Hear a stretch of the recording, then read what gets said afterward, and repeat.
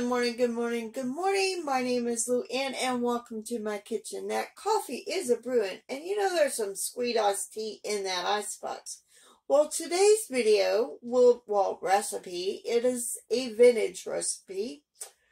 I am going to try to bring a vintage recipe every Thursday, like a throwback Thursday type thing.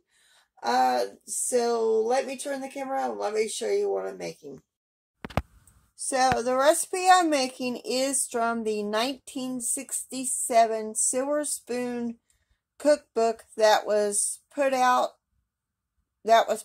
by the Kansas City Kansan newspaper. So I am going to make some egg salad.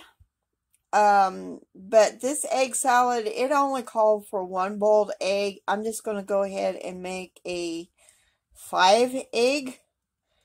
Yeah, there's 5 eggs in there.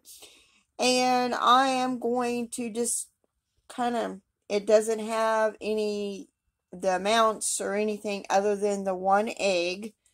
And I do have lots of eggs, so why not make just an egg salad?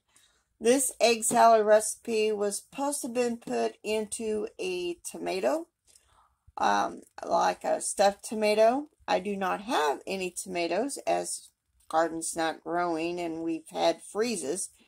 Anyway, so I'm going to go ahead and just make the egg salad. So we need to get these hard boiled.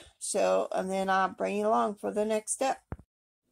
So let's put this salad together.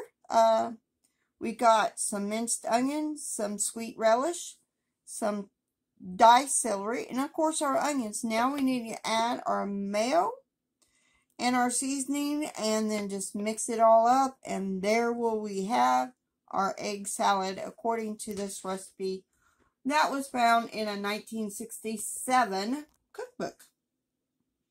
So keep learning how to make those things from scratch, and God bless.